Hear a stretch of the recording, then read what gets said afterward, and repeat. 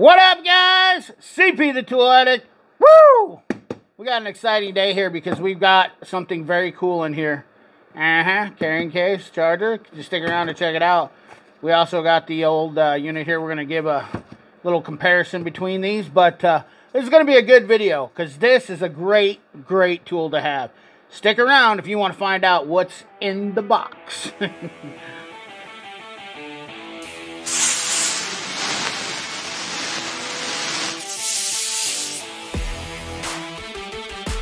Alright, ladies and gentlemen, I have my compadre here, Miss Sunny. Sunny, what are you doing?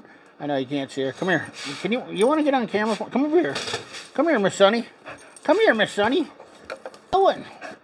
Miss Sunny is so excited to say hi to everyone. What are you doing? Sniffing there. Come here.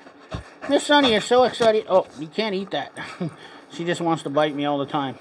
I always like to share it with you guys, so. Miss Sunny, what are you doing? You want to share it? Come here. Come here. Oh, you're just a happy little puppy. I apologize, guys.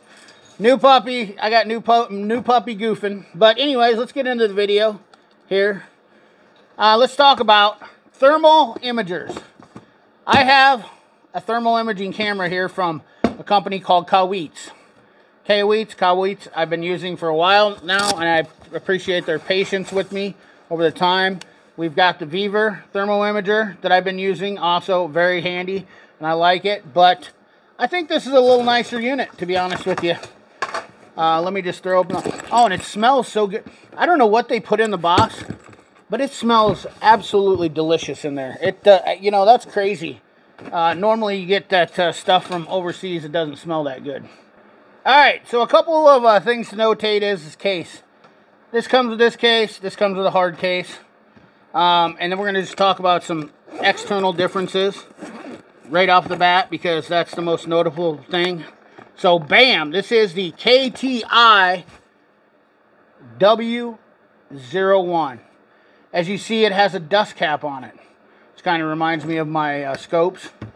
But there's a little bit of a size difference. The case is nice. Got a little storage pouch here. Has a little bit of nothing in it. I don't know what I did. I might have took the cable out of here. To be honest with you, I might have took the charging cable out of there, because that happens once in a while. Oh no, that comes in the box here. Once again, I open this box up. We have more compartments in here. Very nice packaging, which can be subjective. We always talk about that, you know, packaging costs you money. That packaging, yeah, so here's a charger in here. I've been charging this off a different charger, USB-C charger with a plug, you know. Pretty standard operation stuff right there. Don't really need to talk to you guys about that stuff, you know. That's basic information, in my opinion. But once again, the box can still double as a nice storage case, too, inside your hard case, if you're like me, where you like to keep that stuff together. Okay, so we're going to look at fire up times. We're going to hold the buttons here.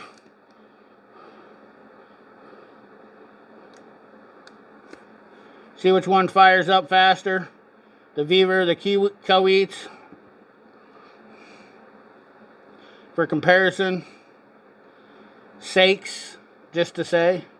Boom, the Viver did, but I might have pressed the button just a smidge sooner. But you can see the system is still initializing, and the KAIWEETS, once we flip this dust cap open, is already ready to fire, and the Viver is still hanging in there. Boom, now the Viver's live. So that is a huge difference in itself right there, which I thought was fantastic about this. So I'm not gonna lie to you, this is one of my new favorite tools. You can see here we've got some hot spots where my plug-in is on the back there. Whoops, trying to get it in frame. The plug-in is on the back, we can see there, and it circles all around, giving you cold spottage. Plus we have a cool. This shows your cool. I have my thermos right here, and let's lighten it up for the folks. You can lighten it up pretty quick so you can get that, you know, distinction. Let me get it in here. Trying to film this, but see, see behind here we have my canteen, but we can also get the temperature off that, and that's pretty accurate as we go down farther here. Where are we at? 70, 73 degrees. That's probably pretty accurate about the outside temperature of that. Inside temperature is going to be a little bit warmer, but we give that hot spot. I really do like this one for the menu. We've got photos, image connection, your videos, color palette, immersity, those simple things right there, but the simple ease of buttons.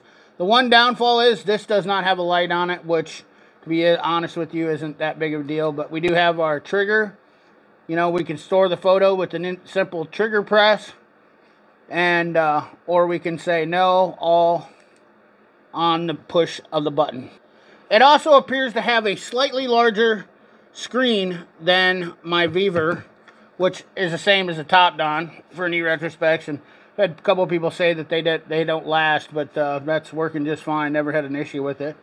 We got our battery indicator up there, and our temperature is displayed up there in the upper left corner. But I really do like the quickness of how the refresh rate of this is. A little bit faster, I noticed, than the Viver. Let me see if I can actually...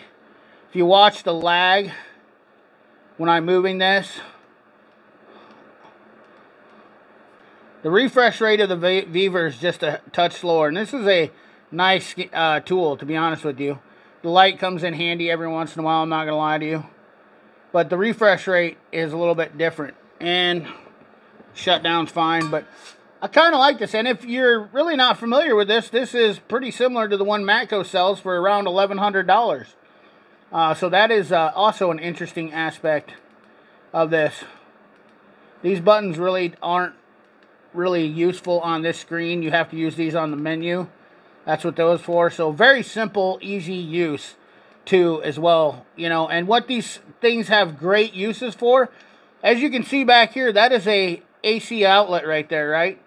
And that is showing us temperature on an AC outlet of, you can change this to Celsius too, but of 80 degrees. So not very hot, but it still shows a much warmer spot. So if you were trying to diagnose electrical issues and you say, hey, look at this, we're getting some voltage out of this that's different in a hotspot and a wire, these things come in handy. Seat heaters, cooling vents, all sorts of great diagnostics. You can even check cylinder temperatures, head temperatures on cars.